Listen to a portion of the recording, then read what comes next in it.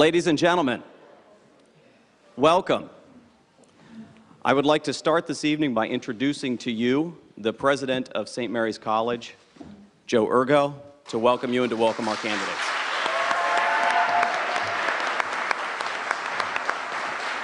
Good evening. Good evening, ladies and gentlemen. It's my privilege to serve as the President of St. Mary's College. You may look around and notice there aren't many students here. It is Friday. They're in the library studying. We all remember that. We all remember that. I'm pleased to welcome you to tonight's forum, co-sponsored by St. Mary's College and the St. Mary's County chapter of the NAACP. St. Mary's College is proud of our long record of hosting and supporting civic engagement activities in the Southern Maryland community. Tonight you will hear three candidates who are running for the 5th Congressional District seat in the House of Representatives answer questions that have been submitted by local residents. Please join me in welcoming the candidates to tonight's forum. Democratic Party candidate Steny Hoyer.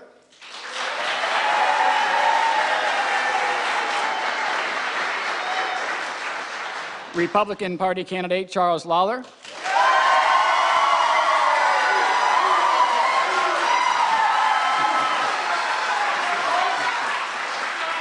And Libertarian Party candidate H. Gavin Schickel.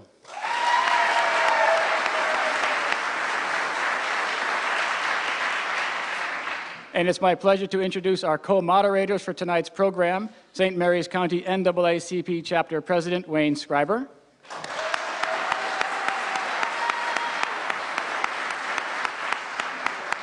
And Professor of Political Science Todd Eberly, Interim Director of the Center for the Study of Democracy at St. Mary's College.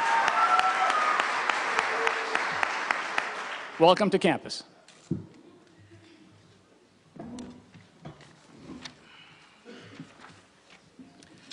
My name is Todd Eberly. I'm the Interim Director of the Center for the Study of Democracy. And on behalf of the Center and the St. Mary's County branch of the NAACP, it is my pleasure to welcome these candidates, and it is my honor to welcome all of you to tonight's forum.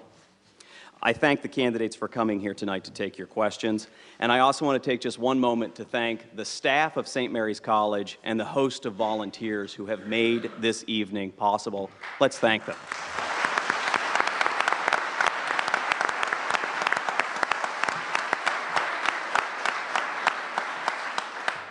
If you don't mind, instead of giving my normal commercial for the center, I'm going to get right to the rules.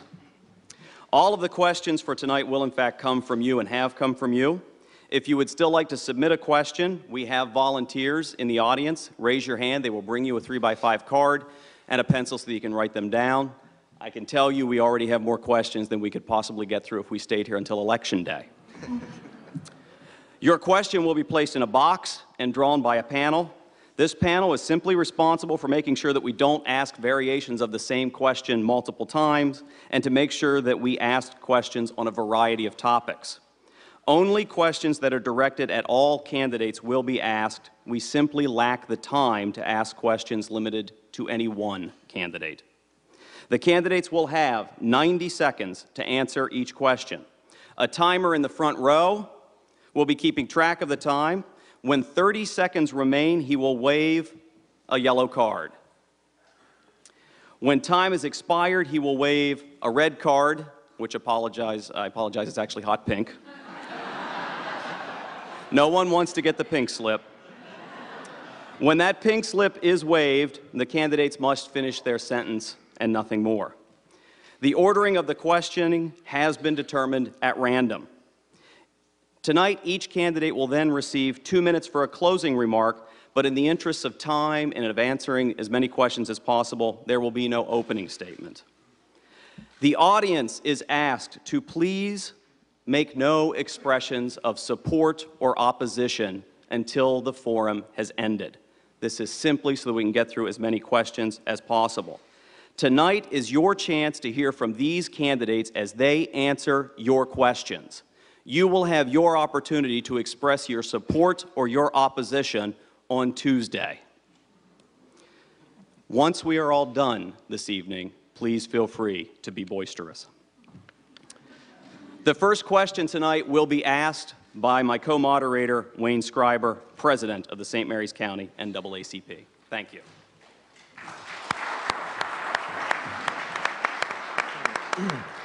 All right, the first question, we will start with Mr. Schickel, and the question is, what is your legislative position relative to partial birth abortion, even in the case of saving the mother's life?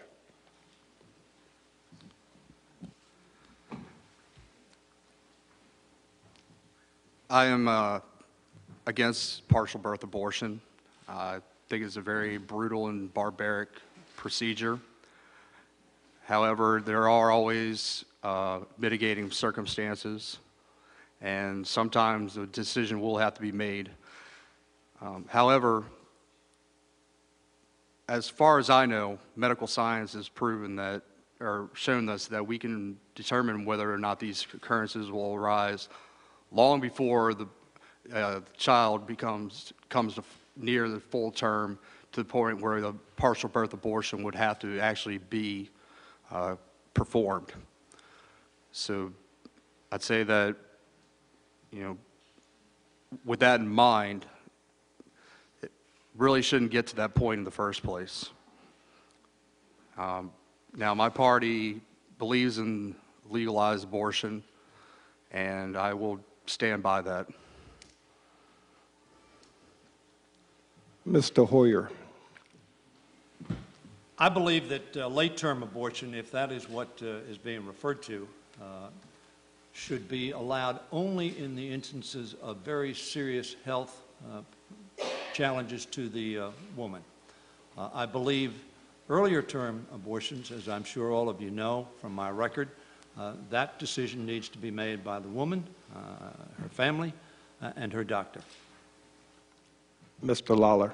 I want to first start by thanking St. Mary's College for this opportunity in this forum. What a wonderful venue, and these patriots that came out today to support their candidates. I also want to thank the NAACP for what they've done in their major role here this afternoon. I don't want to get too far down the road before I do that. Also, for that comment about the students, I remember doing a lot of things on Friday in college. I'm not sure if studying was one of them, but you have an exceptional college if that's the case. I think it's always interesting that the biggest advocates for abortion are those that are already alive. As long as I am serving you and have the ability to do so, I will always be a pro-life candidate. I will always stand for the right of that unborn child. That child has to have a voice, and I will certainly represent that in all cases. I do know that in the case of the life of a mother, that's a very difficult one. I'm married, and I love my wife, my family. I'm sure that's a very difficult decision to make. And it has to be, but there has to be a choice given for that unborn baby, and I will always be the voice of that unborn child. Thank you. The next question will begin with Mr. Hoyer. Do you believe a cap-and-trade law would be beneficial or detrimental to Marylanders, and why? Well, let me say, first of all, that all of us believe this forum is very important. We need to discuss the issues in a serious way. This is a serious election, and there are serious challenges confronting our country. I believe that global warming is a scientific reality. It is not something that somebody's making up, and I think it must be addressed. Acid rain was a problem that we confronted, and we addressed it with a similar program to what you refer to as cap and trade. We addressed that problem, and for the most part, we have resolved the issue of acid rain, and we resolved it at 20% of the cost that was projected. We passed through the House of Representatives a bill known as cap and trade, which seeks to reduce the carbon that we're emitting from our world.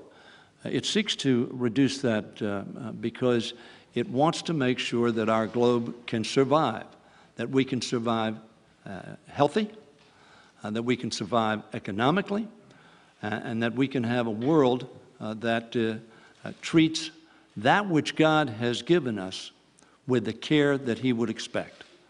So the answer to that question is we need to address this issue. Mr. Lawler has said on numerous occasions that that bill has passed. It has not passed. It's pending in the United States Senate for further consideration. Thank you. Mr. Lawler. Just a correction that it's been through Congress, but it has not passed through the Senate. Let's deal with the actual issue just for a second.